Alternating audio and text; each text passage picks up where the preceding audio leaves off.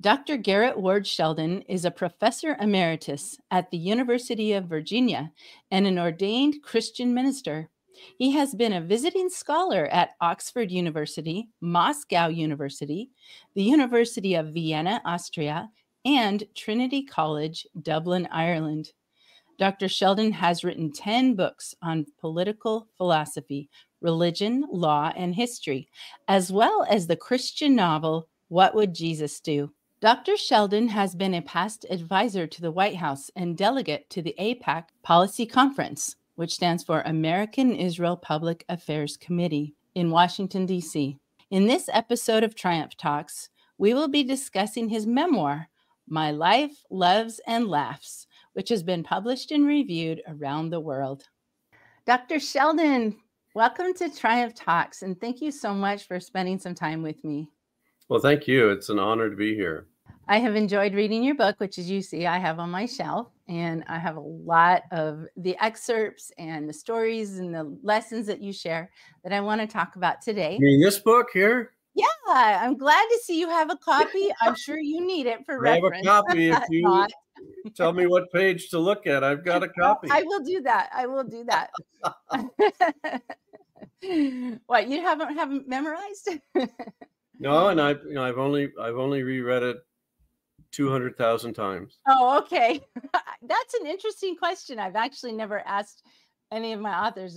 Now that your book is published, have you ever reread it? You know, sometimes we publish a book or we write a book and we're like, I am done. I know in my case, I reread the books I published and I'm like, I wish I'd have written that differently. I wish I'd have changed that sentence. And I just find myself wanting to edit it. So I just have to not. But it's a wonderful book and really some great content. I'm really looking forward to.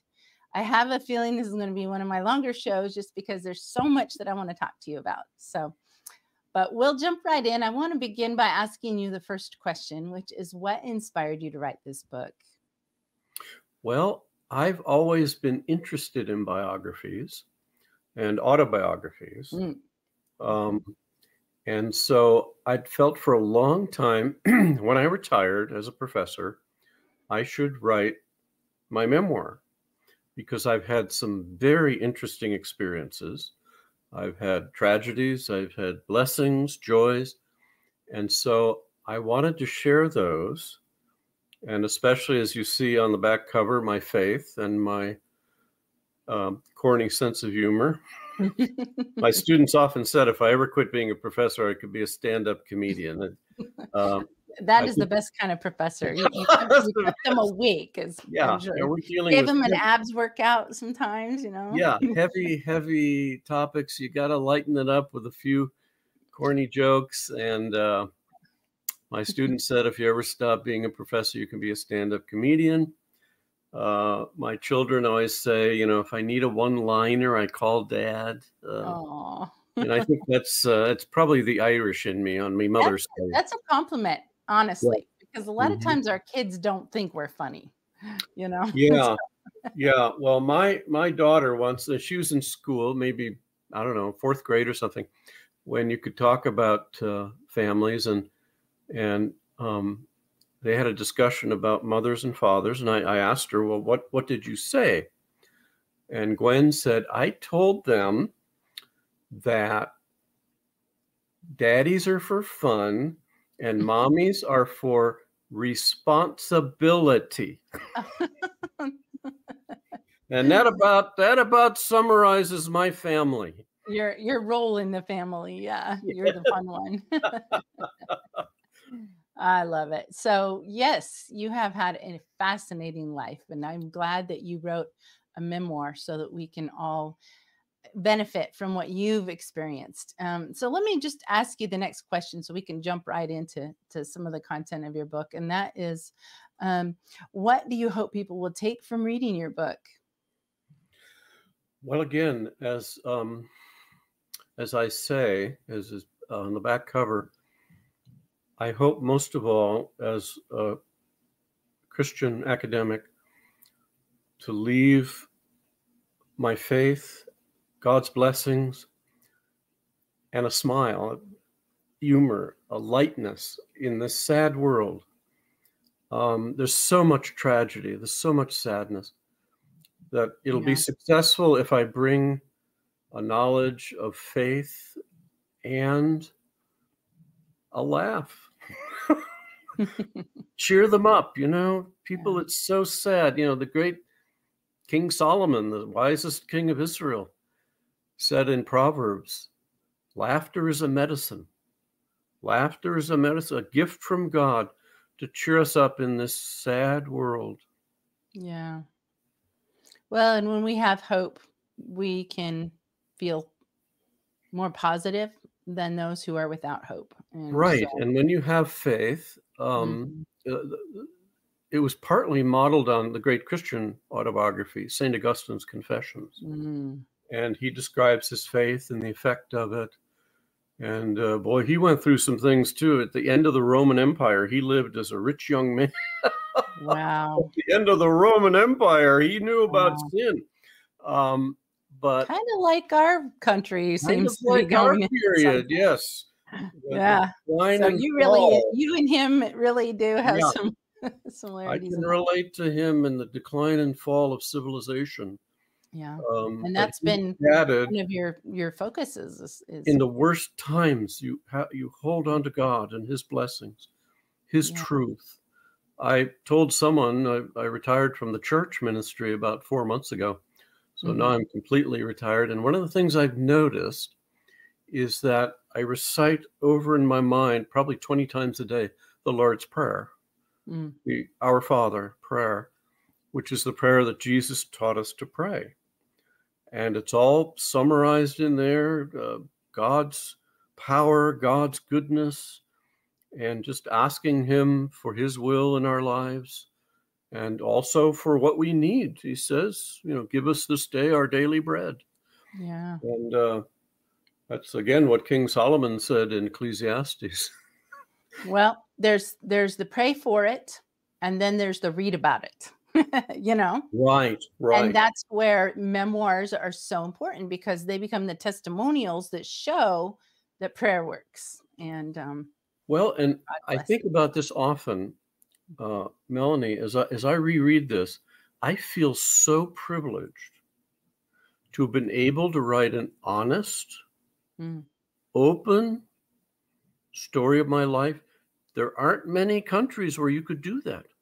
There aren't many periods. There aren't many places in this country, because of your job or your position or politics, pressure, where you could write a completely honest, open autobiography. Yeah. Yeah, definitely something to celebrate and do. So with that, if you don't mind, I'm going to grab your book. Good.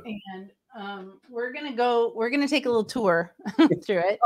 As I love to read books, I always read a book before I interview the author. And yours is full of dog ears, which is what I do, so I can find where I want to be.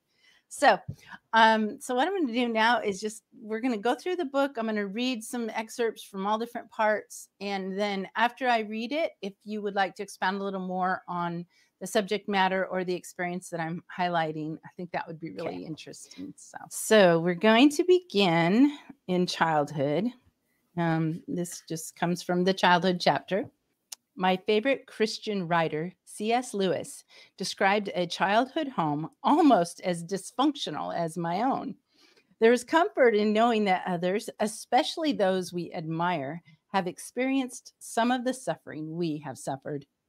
Like my parents, Lewis's mother was a kind, gentle, intelligent Christian woman who died young.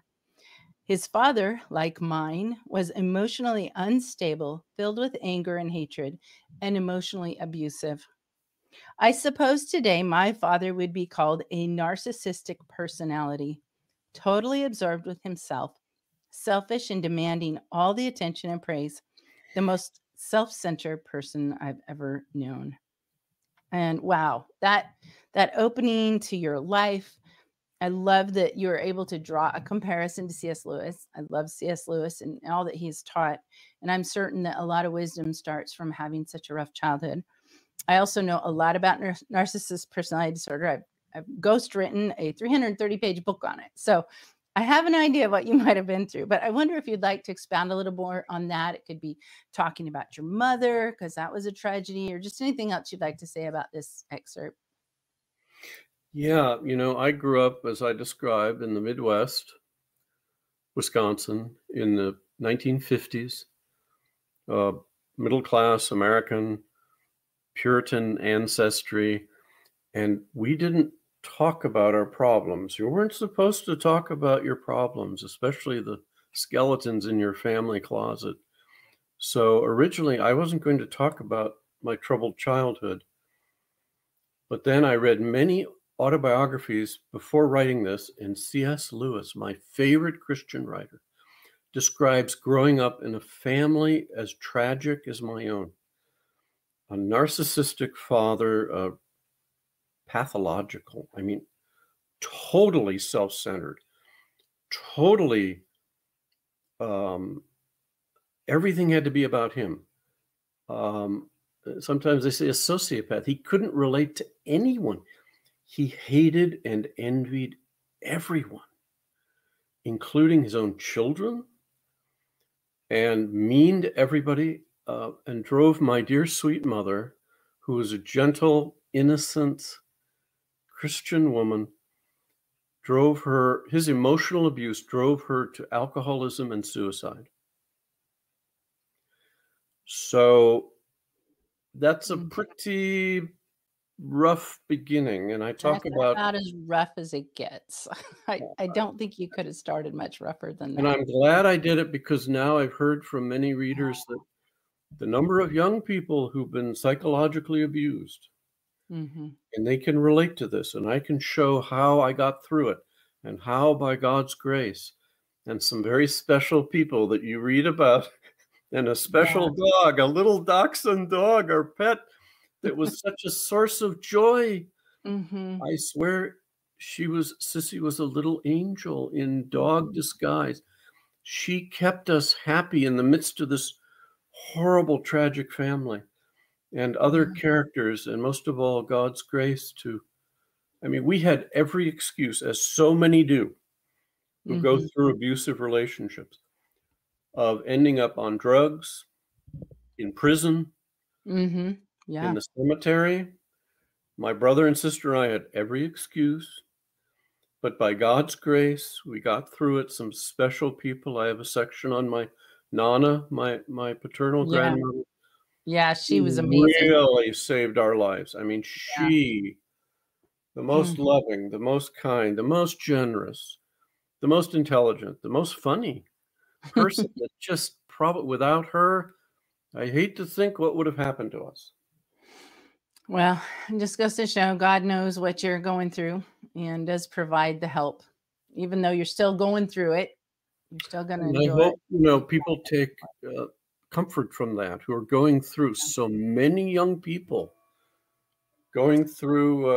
I think narcissism is a pandemic. I'll be honest. It is a pandemic. It is a pandemic. And I have a friend, a dear colleague, who teaches criminal justice. And he has a section, he had a lecture on pathological criminals. Yeah. And he said, every time I lectured, half the girls in class got up and ran out of the room crying. Because they were dealing with someone, probably dating. Because they had a boyfriend who was like that, totally selfish, manipulative. And if you wrote about narcissism, they can use everything. They can use flattery. They brainwash you. They can use everything to control. It's all about control. Yeah. Control everything. And isolation and then they'll drive you to things like suicide. To lose your mother. It's just, I can't even hardly, my heart just breaks. The other side of my faith was, I believe she's a sweet, dear Christian woman. I will see her in heaven. Yeah. She'll be fine and healthy and happy. And, we'll be together for eternity. Yeah. And it'll be all better. It'll be worth it. It'll all be worth it. Well, the great thing about your book is it really gets good. That's not the most eloquent way to say it, but it does. So it's going to get a lot better than that. So those that are watching, stick with us. That's the beginning, but there's so much good in your life. All right, so let me jump to the next little excerpt that I found. This is just fascinating to me here.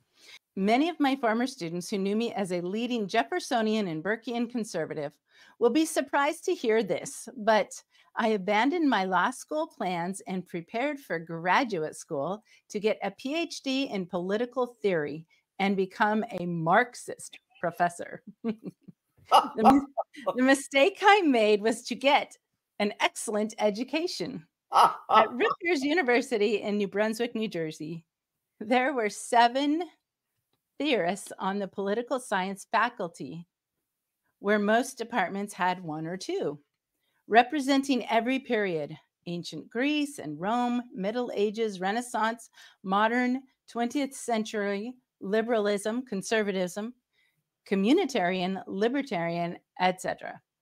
I soon learned there was a lot more to political theory than Marx, Lenin, and Mao. The sublime and brilliant ideas of Plato, Socrates, Aristotle, Cicero, St. Augustine, St. Thomas Aquinas, John Locke, Machiavelli, Hannah Arendt, and Rawls weaned me away from new left radicalism. I'm so glad. I've been an advocate of I'm so glad from me. I've been an advocate of comprehensive, balanced, critical debate and academic freedom ever since.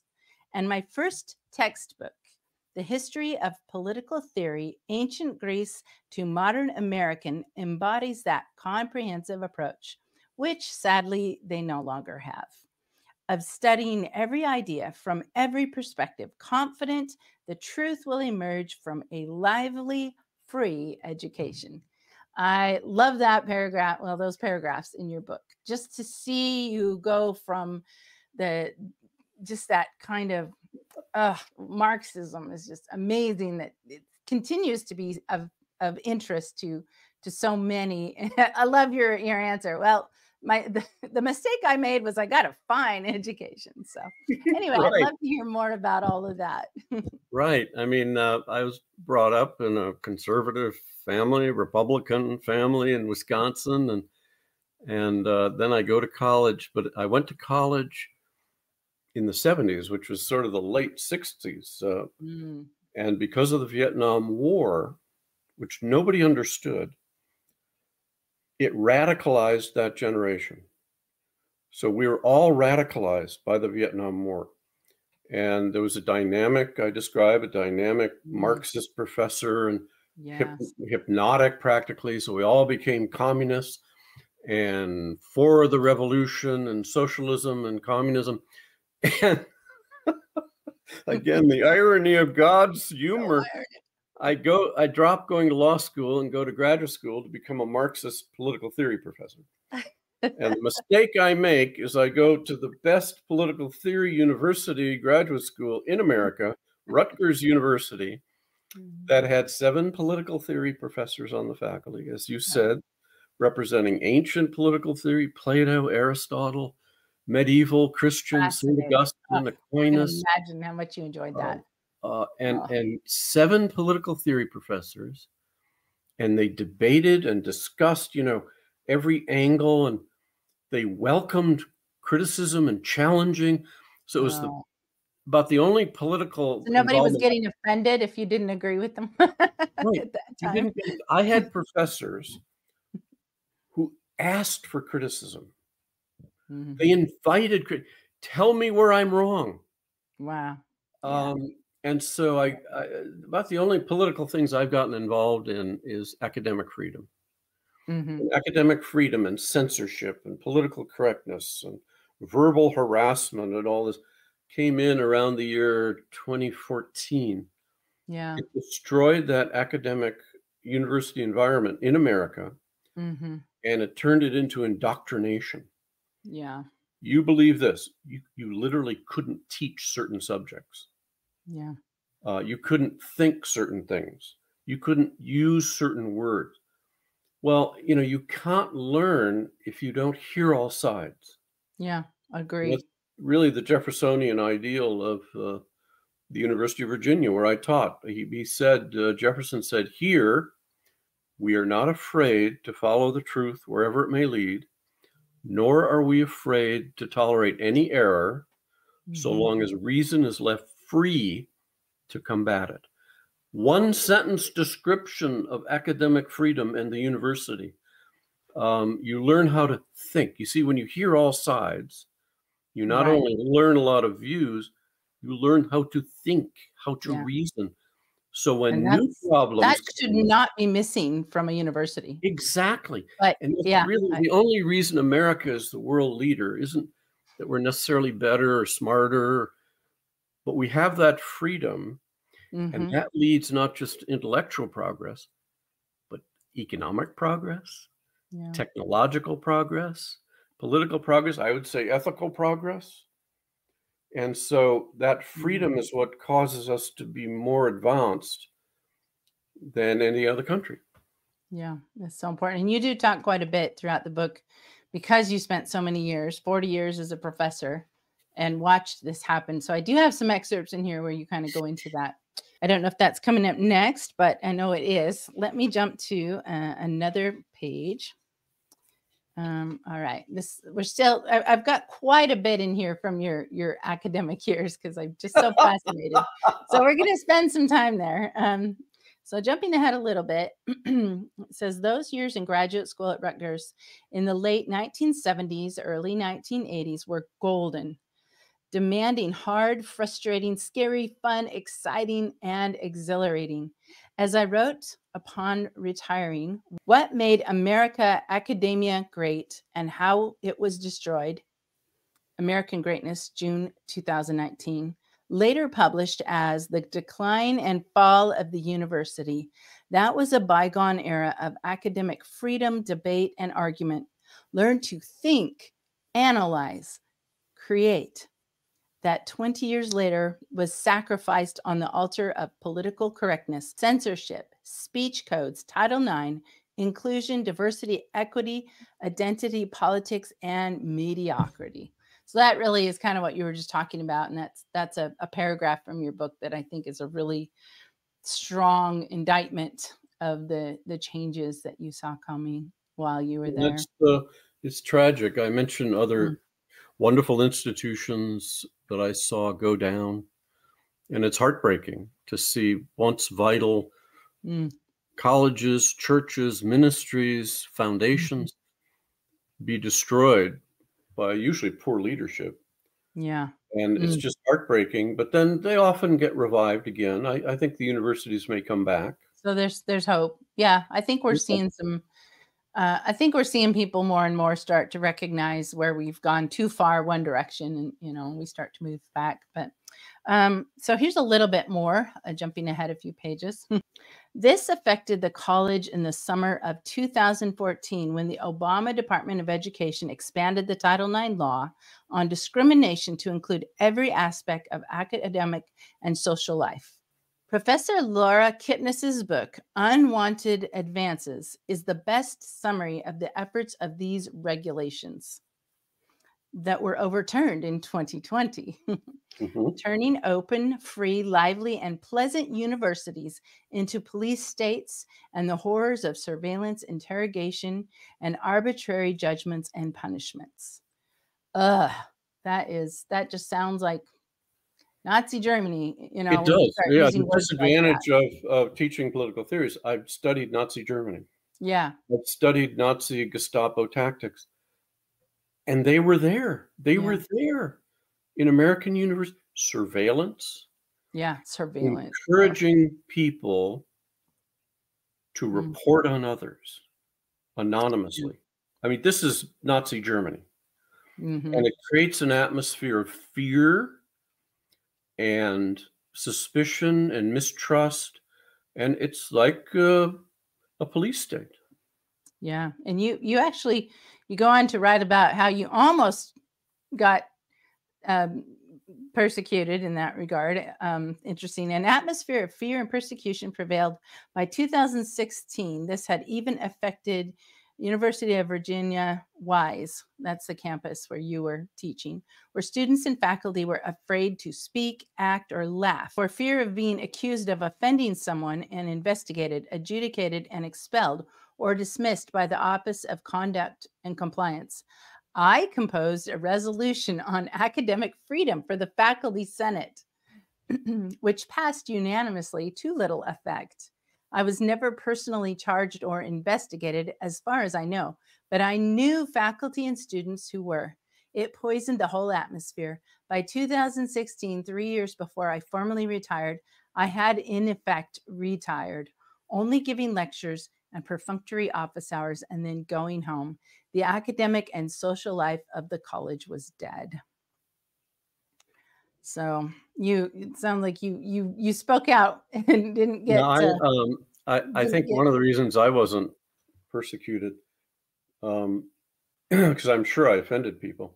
That was my job, but yeah, I taught constitutional law as well as political theory, and I knew they were violating the Bill of Rights, the freedom of speech, due process of law, that you have a right, if you're accused of a crime in the Constitution, you have a right to know the accusation.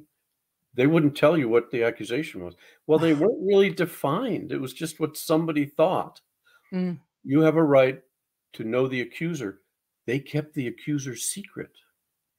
Yeah. How do you defend yourself when you don't know the accusation or the accuser or the evidence? This is just so unconstitutional. And that's where there was a group of us. There was a Harvard law professor. There was Laura Kipnis at Northwestern. There was a group of us, an organization called FIRE, the Foundation for Individual Rights in Education, that really fought this at the government level and social level and intellectual level. And Laura Kipnis was the best. She taught theater at Northwestern University. She's a liberal feminist. Besides being so smart, she's incredibly funny. And she said she got accused or got called into some accusation. And she said, wait a minute. This is America. I have rights. I don't know what they are, but I know I have rights. Yeah.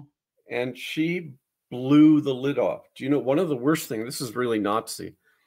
Wow. After they interrogated you, they'd say, don't tell anyone what we did to you. Wow. Yeah. Or we'll punish you more.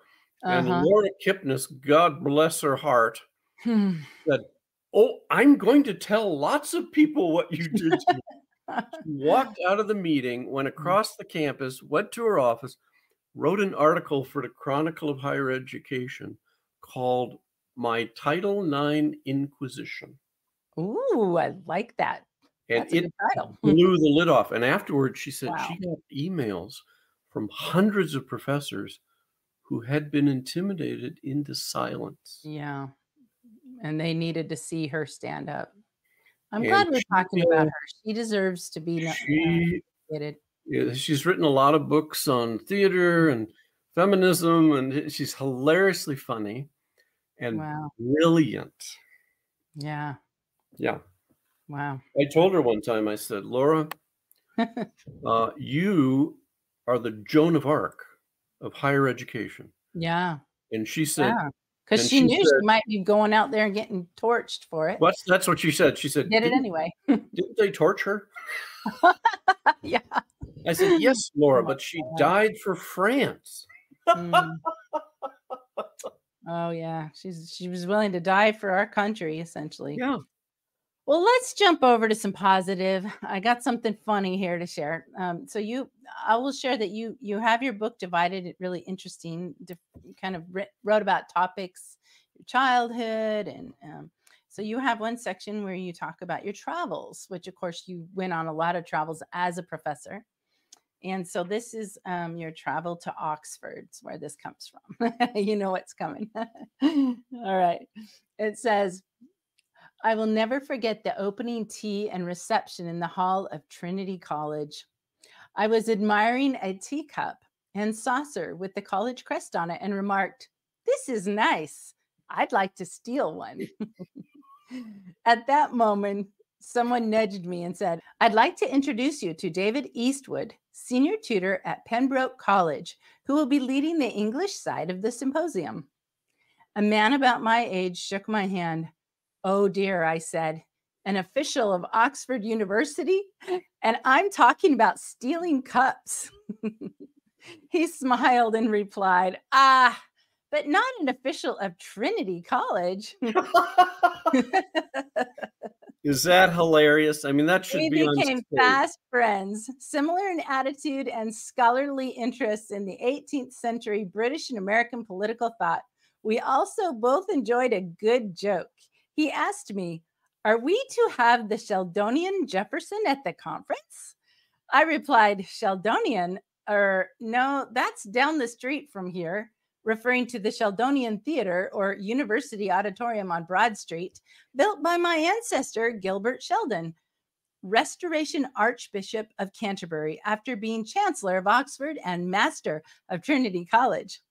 When they found that I was related to a prominent member of the college, they showed me an oil portrait of him in which they claimed to see a family resemblance, which evaded me, and thought he was more ruddy, whatever that means.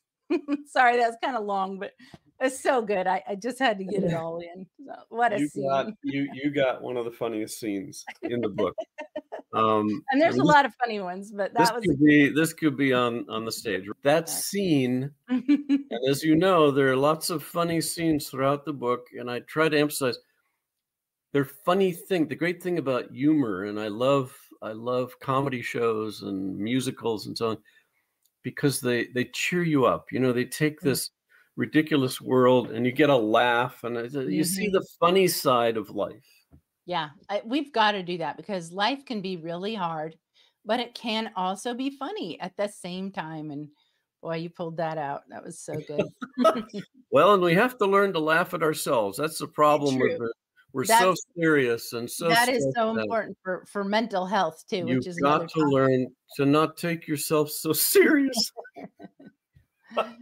So the next part is just really impressive to me. This is when you're in Istanbul, Turkey. You say, in Turkey, I spoke with several governmental, academic, and business representatives. Almost all boast of their founder, Ataturk, and his reforms in politics, religion, education, and economics. His emphasis on democracy, freedom, and independence increasingly reminded me of my hero, Thomas Jefferson, and I mentioned this to a few. When I returned home, Brent told me the government of Turkey would support my writing of a book comparing Jefferson and Ataturk. This was completed a few years later as Jefferson and Ataturk, Political Philosophies. But this required another trip to Turkey for research on Ataturk, involving interviews with governmental, judicial, military, academic, business, and religious leaders. Things have changed dramatically in that country since then, but I had some extraordinary experiences in Turkey in the 1990s. Now that sounds like a fascinating book. Yes, as you how know, you managed to know to write it is. Yeah, Istanbul, Turkey was the center of the Ottoman Empire, the Muslim empire in the Middle Ages that ruled all of Eastern Europe, the Middle East, and after World War I, like the Russian Empire and the Austrian Empire, it was all broken up. It was all destroyed. And the only thing left was the country of Turkey and the capital, Istanbul, which is so historic because it was the capital of the Ottoman Empire for 1,000 years, just like Vienna was the capital of the Habsburg Empire. And Moscow was the center of the Russian Empire. And they were all broken up, but Kemal Ataturk rescued the center of the Ottoman Empire, Turkey. After World War I, he was a soldier and political leader, and he preserved the heart of Turkey. And the more I heard about him, I mean, he was for freedom of religion, a republic, free speech. And I'm going, this sounds like Thomas Jefferson, and my first book was The Political Philosophy of Thomas Jefferson. Yeah, so you would be able to draw that comparison very expertly. So they're very keen then. It was a Mm. secular, it's primarily Islamic, but it was a secular republic back then. It was already turning into a more fundamentalist Muslim country like the Middle East, and now it is. Mm-hmm. But back then it was really more like a European country. Hmm. And they told me during the heart of the Ottoman Empire, it was very sophisticated, very European, and there were actually people in the government who were Jewish or Christian. It was very diverse. Wow. And fascinating, beautiful city, Istanbul, right on the Bosphorus Channel. Oh, and the architecture and the blue mosque, and it's just breathtaking. And I haven't been back, but it's changed almost totally, just like Russia. Yeah, it just goes to show what happens the Soviet Union when freedom is taken away. The changes they're never positive. So right. Yeah. Well, let's jump over to Moscow now. I have a little excerpt from your time in Moscow. I had been invited to visit Russia because a professor at Moscow State University was translating my book, The Political Philosophy of Thomas Jefferson, for publication in his country with support from the United States Information Agency. I was told it was the first American book on Jefferson to be printed in the former USSR. I had a letter from Nikita P., who had been a leading Soviet scholar on Jefferson, to assist with the translation, and he could only communicate via the new email, as regular mail and international phone calls were too expensive. Remember, this was before the internet. I was the first faculty member at the college to get a computer and email just to do this project. So I love that paragraph because it just kind of highlights so much that you had this book that would be translated for the USSR, former USSR, and you're using this brand new technology to do it. So I'd love you to talk a little more about that. That really dates me. You realize I was in my 40s. I was middle-aged when the technological cyber revolution happened. Yeah. And my first book, The Political Philosophy of Thomas Jefferson, published by Johns Hopkins University Press, was my Rutgers doctoral dissertation. Ah. And it only took about 10 years and 100 rejection letters before it got published. Oh, wow. But then wow. it went around the world. That's how I got to Oxford. That's how I got to Moscow. Oh, interesting. That's how I got to Vienna, Austria, Was and that book? Istanbul. Wow. That one book. And I heard from scholars in India, in Eastern Europe, because all around the world, Jefferson is just so admired as the father of American democracy. Yeah. The philosopher of American democracy. What a great person to have studied carefully. Oh. So I got all around the world from that book. And in Russia, communism had just ended. They were trying to figure out, how could we have a republic?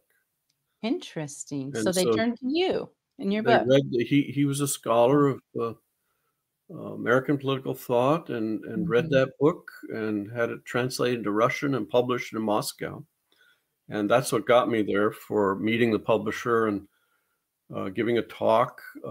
And boy, Russia, what an experience. I just... Wow. Yeah, what an experience to go there, for one thing. But the reason that you were there is so profound. Really. Well, it was the same with Vienna. I love Vienna. Is such a beautiful city. The capital of the Austro-Hungarian Empire. Yeah. And there was a professor at the University of Vienna who came across my book on Jefferson. Wow. And wrote to me and said, would you come and speak? And then the chair of the department asked me to come teach a class at Vienna. Wow. So that one book led to all these different experiences. I'm so amazed by that. And that you just said it took 10 years to get it, and all those rejection letters. The last question I'm going to ask you is what advice you have for aspiring authors. But I feel like we need to just kind of put a little arrow right here for them and say, keep trying, because you did have this incredibly important book that kept 100 rejections. and then look at how it transported you as Around the well as world. itself all around the Around world. the so be So, persistent. Don't give up. yeah, If you believe this is a good work, if you believe this is a good yeah, book, don't worry about rejections. Um, I grew up with a nursery rhyme about the little engine that could, the little yeah. train that could. I think I can, I think I can, I think I can, going up again and again, and grew up with a Protestant work ethic of if you believe in something, don't be discouraged. Yeah, Don't be discouraged by rejection. If it yeah, seems right to you, you really believe in it, keep doing it. So, after being rejected by a lot of minor publishers, it's accepted by Johns Hopkins University, yeah. Look at where you landed. one of the best presses in America. Wow, And then it was reviewed in England, the Times Literary Supplement, and William and Mary Quarterly. And that's so if you amazing. believe in something, especially a book or an idea or a purpose, a work, don't let rejection defeat you. Yeah, you are an incredible example of that. Again, I love your memoir for all of that. Let's see. We're going to jump now.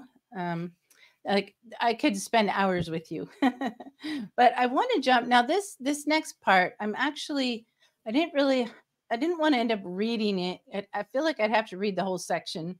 Um, so I just want you to talk about your Bardstown brothers, if you would.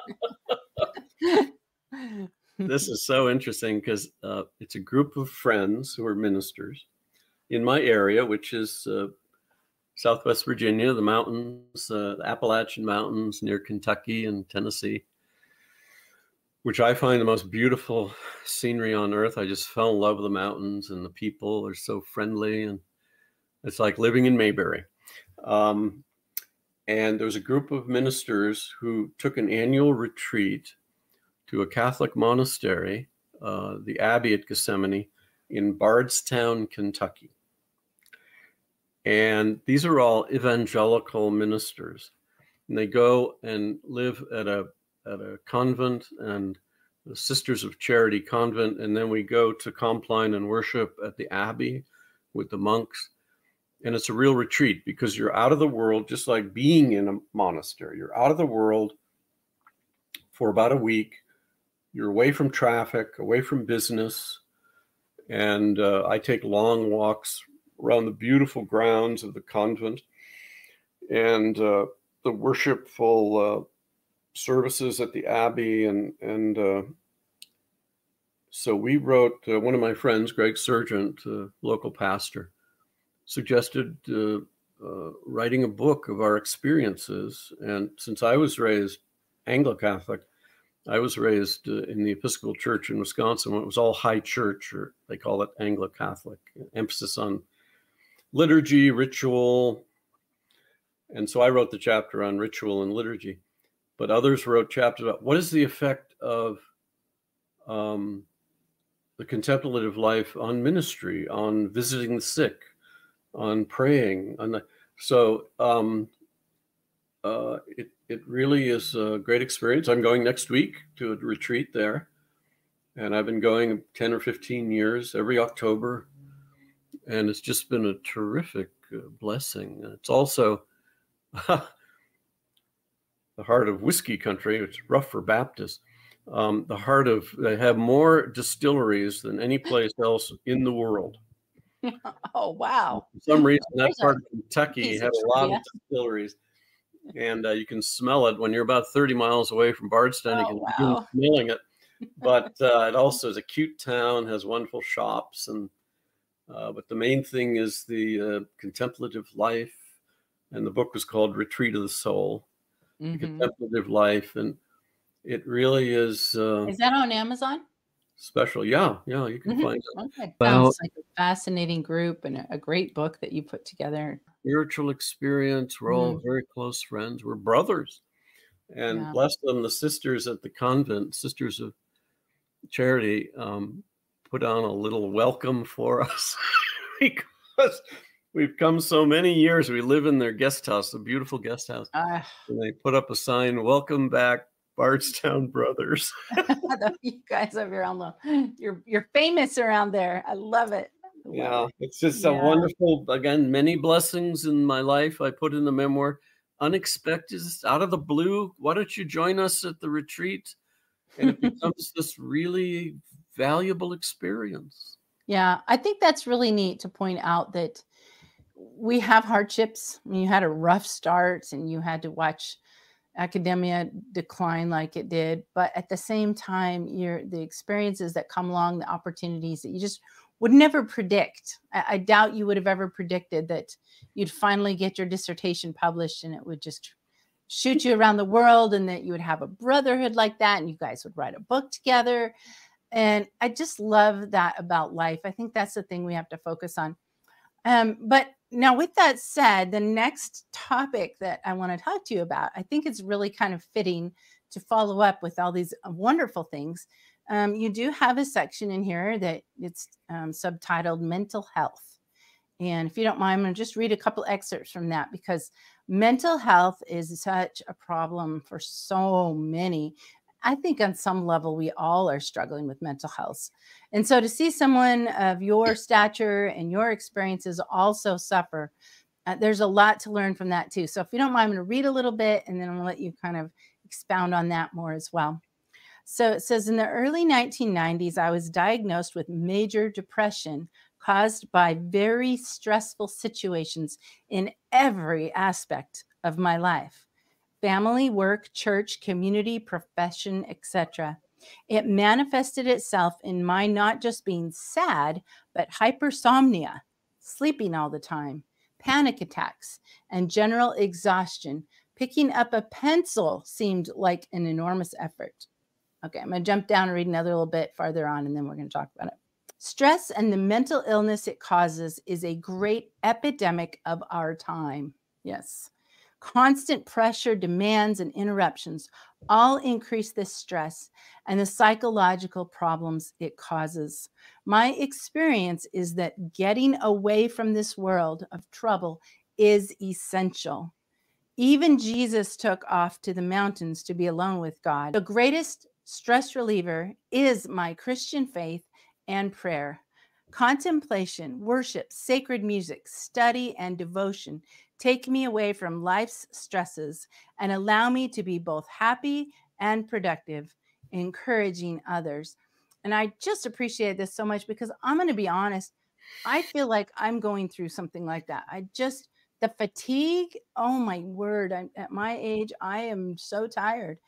And I've changed my eating. I've tried to sleep more. I'll be honest, I think I've come to the realization that I have so much stress buried, with our heads spin and we feel anxious all the time. We're in fight or flight mode all the time from the stresses of our modern world. And I am in the process right now of doing what you learned to do. And it's helping. I'm getting better, but I have had moments of just like constant fatigue. Doesn't matter how much I sleep. I think it's such an important thing to address. And I'm really grateful that you were so open, about the hard things in your life to share with us all that you did have that deep mental, that depression. I'd love you to talk a little more about that. I feel like this is so valuable to learn from. Absolutely. And I wrote this book 4 or 5 years ago. And then it was nothing like it is today. Yeah. The stress caused by millions of stimuli on your brain every day, social media, marketing, interruptions. There are young people now who work 6 jobs. Oh my gosh. Yeah. And the economy, 4 the jobs cost of online living versus what you make. 2 on site. They're all working overtime and not getting overtime pay. What happened to unions? I have a mail carrier that says she works 12 hours a day. Wow. Mandatory overtime, and they don't get paid overtime. What happened to the 40-hour? How is that legal? Oh my God. Think of this. And then you go home. We used to have a private, quiet life at home. Now you're bombarded with the internet, social media, and that's causing this epidemic of stress. The brain was not made to deal with that much. Yeah. And so what I had in the early 90s is nothing compared to what most people have today. And you see it on the road, crazy drivers, accidents. Insurance is saying accidents are epidemic because people are going crazy. Relationships are going crazy. Online. Narcissists are everywhere. Online so-called relationships, AI. Yeah.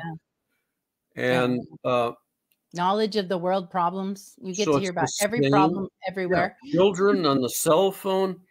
But it's the same thing. That overstress breaks down, physiologically breaks down your sensors in the brain. And you either get, I had hypersomnia, I slept all the time, or insomnia, and you never can get to sleep. Yeah. You worry all the time. Yeah. And so the prescription, I had a wonderful doctor who diagnosed it immediately, put me on what then was an antidepressant that pulled me right out of it. Oh, that's good. I didn't want to stay on medication. So I figured out, by the grace of God, to get away. Yeah. When I start feeling the stress, it feels like a black cloud coming over my brain. Wow. That's depression. And when I see it coming, I was blessed to have 2 jobs, a church minister and a college professor with very flexible schedules. And I could just take off. And we need to take off. As I said, Jesus, during highs and lows, took off alone to the mountains to be alone with God. Yeah. We have to do that. We used to call that your prayer closet. It doesn't have to be the mountains or the woods, but someplace where you can get away. And then the other thing is, of course, probably because of my Irish background, humor, happiness. Yeah. I love watching funny old TV shows. I have the DVDs of all the old comedies and comedy movies. Yeah, you do talk about your favorite entertainment in here as well. So it is a therapy, as King Solomon said. Laughter is a medicine. Yeah, watching a funny show, the Andy Griffith Show. The Andy Griffith Show. Andy Griffith Show. Barney, and laughing and lighthearted. I tell you, it helps your sleep. It helps your mood. Again, my children probably thought they were married. They're fathered by a comedian because, every evening I'm watching comedy shows. Yeah. But it's as Barney Fife says, it's therapeutic. It really is important to enjoy, as Solomon said, eat, drink, and be merry. Yeah. Enjoy the simple pleasures of life, food, companionship. And I would say, along with the simple pleasures, I'm finding that you do need to simplify. There's something about our environment, our technology. Everything is getting so complex and so high speed that every day it gets worse. They get your name or address, and you're suddenly bombarded with 1,000 new requests and marketing and you don't know, half of them might be scams, and the stress of all that. Got to kind of narrow down and say, okay, these are the few things that I'm going to focus on and get good at, and kind of you have to don't worry about all the stuff you full of opportunity because of it all, but it's overwhelming. There's too many choices, I think, sometimes. And I also got into a healthy diet, exercise. I swim every other day, Epsom salt baths for pain relief, sleep. Sleeplessness is epidemic in our country. I was talking to a shrink psychologist who said that he thought 80% of mental illness was due to sleep deprivation. Interesting. Ooh, 80%. So how do you sleep if you're worried all the time and bombarded and you're scrolling as you're going to bed with these screens and lighting you up, messages and social media and games and all? Yeah.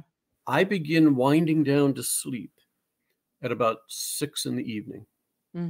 I don't have a big dinner. I have high tea and my big meals in the middle of the day. And I shut off the computer, the phone, the television, except for comedies. And begin winding down. Yeah. I read something light, like my favorite cartoonist, Charles Schulz, Peanuts cartoons, Snoopy, Love it. which is also a philosopher. But I Hmm. mean, something light and funny and happy. And by 9 o'clock, I'm ready to turn out the light and sleep. Yeah. Good sleep cycles, so essential to health, especially mental health. Yeah. Wake up. I now am retired and 70 years old, so I sleep between 9 and 11 hours a night. I get about 9. And wake up and feel great. It's okay. You don't have to feel guilty about sleeping more. Well, Right. that transitions to really the last topic that I have. There's so many things in your book, and you've got topics about family and health, like you touched on. You even share your favorite breakfast food, which I love. I'm going to try it. Um, but the last topic is really what you just mentioned, and that is retirement. And kind of like with the brothers, I just am going to ask you to talk about what you have to share about retirement. I'm not really going to read an excerpt. I just kind of wanted you to give your wisdom and your experience on that. Well, I'm so blessed to be able to retire. You know, I would say in future generations, there may not be Social Security and a pension, and you can retire and not work if you choose not to. Or I have work, but it's all projects, you know, books and various projects I'm working on, but I have my own schedule. But I retired from the college at 65 because the university was no longer a college. I mean, it was no longer academia. So I was ready to retire, and I retired from the church ministry. I was a professor for about 40 years and a minister for about 25 years. So I retired from the church in June, and it's just amazing. I told my brother, who I talk to every week, who's a retired naval officer, and he agreed. It's like a whole new life. To not have that constant pressure, responsibility, people, hassles, problems. Not that we don't have challenges, but to be able to arrange your schedule. Because as you get older, you have to slow down. I mean, you don't have the energy you used to have. And so you do have to take care of yourself. I live in the country. I enjoy taking long walks. Every stray dog in the county ends up on our farm, and my kids adopted them. So animals, by the way, animals are a great comfort. Pets, dogs and cats. I have a beautiful orange tabby cat around here somewhere who's the most affectionate creature I've ever known. I think you sent me a picture. I'll be sure to put that up. Put that picture up of Milton. And so I remember my great-grandfather, Charles Sheldon, who wrote In His Steps, famous Christian novel, said that he thought we have a right to repose. Repose means rest. When you retire, in your 70s, whatever, you have a right to repose. And in this crazy world of ours, the world's saying, oh, no, you don't. You've got to do this and this and this. You're not doing anything. Go over here, start this job, do this, do that. And I spend a lot of time saying, no, thank you. Yeah. Because pretty soon there won't be retirement. And we need that. We need that rest, reflection. I was telling a friend of mine, one of the Bardstown brothers, it's like instead of having all the stimuli bombarding your brain, job, people, problems, your brain is able to go out. You're able to think and project. And you honestly, I've noticed just 4 months of full retirement, I see things differently. Wow. Yeah. I think differently.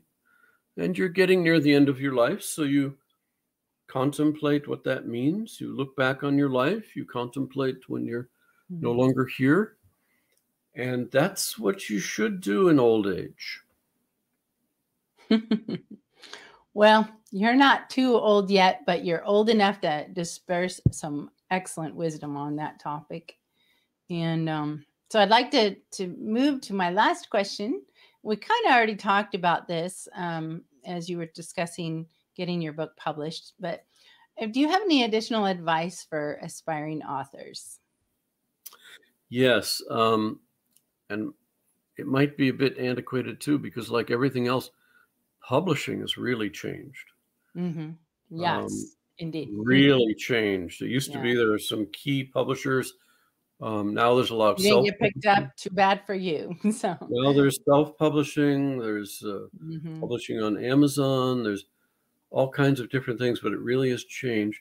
But what hasn't changed is the motivation. If you feel like my memoir or my book on Jefferson, you have something to share of value. Find the time to do it. Go to your writing closet. Find your time to do it and pray and ask God his will for having it published, disseminated, spoke on, and don't get discouraged. As I told you, my famous book on Thomas Jefferson, the political philosophy that got me all around the world, took 10 years to get published.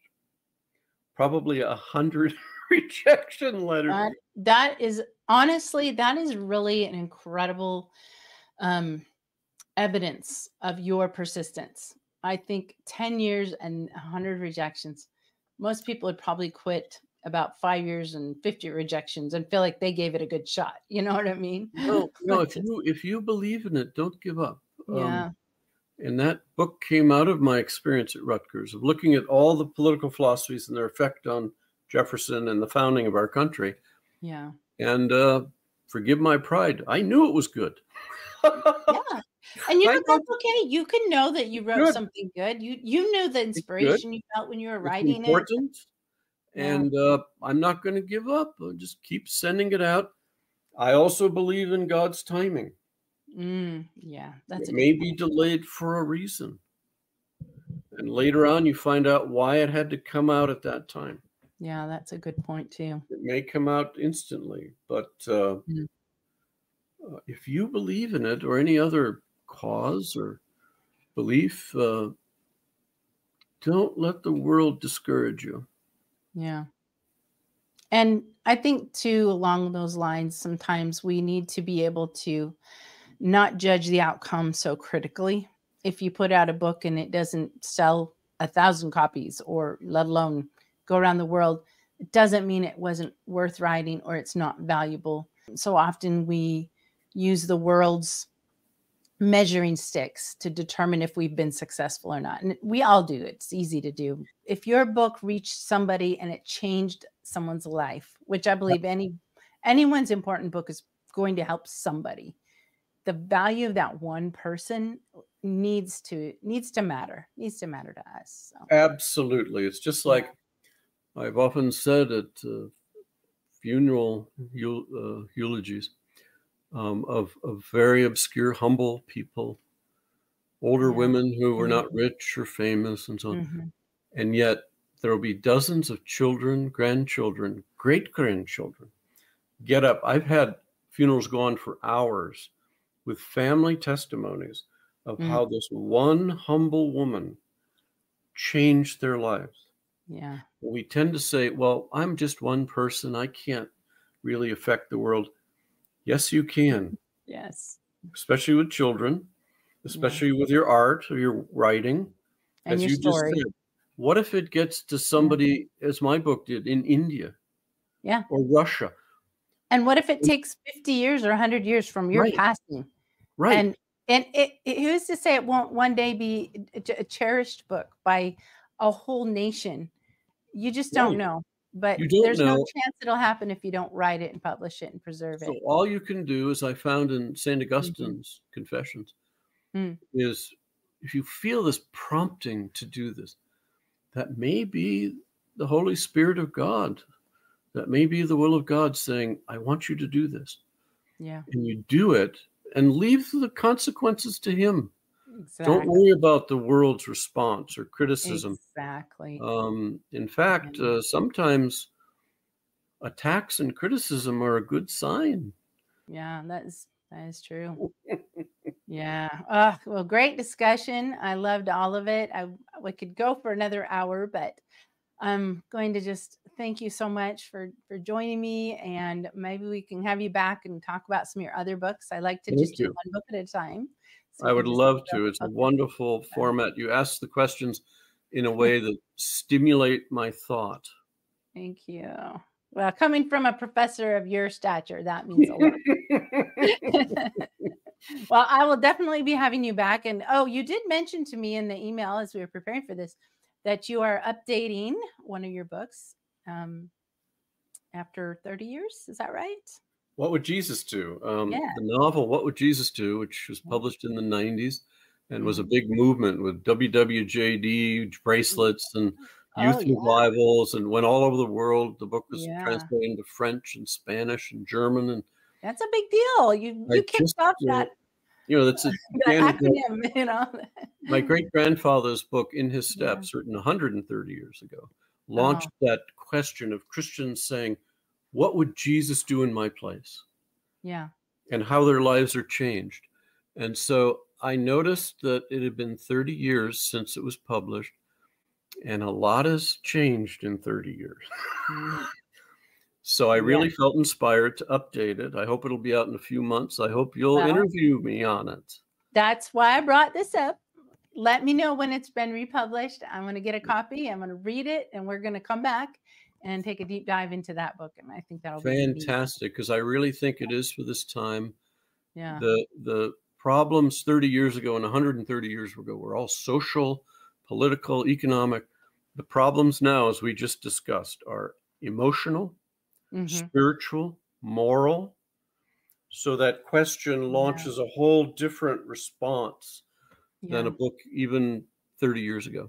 I agree. I'm glad to know that you feel inspired to come back around and address the problems that we're having today, and how that question helps us in our modern day.